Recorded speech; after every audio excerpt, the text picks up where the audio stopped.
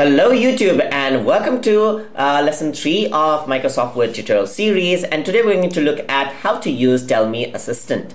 So Tell Me Assistant is a new feature in Microsoft Word, so you can actually go over here and search for the options that you want to use. For example, let's say I want to add a page number right here, so I'm just going to go to page the number, and you can see that I can add a footer, I can add a page number right here. Let's say on the here you can go to the bottom of the page and then just click on it, and that is how the Tell Me Assistant works. So that is how you can actually use any of the options right here.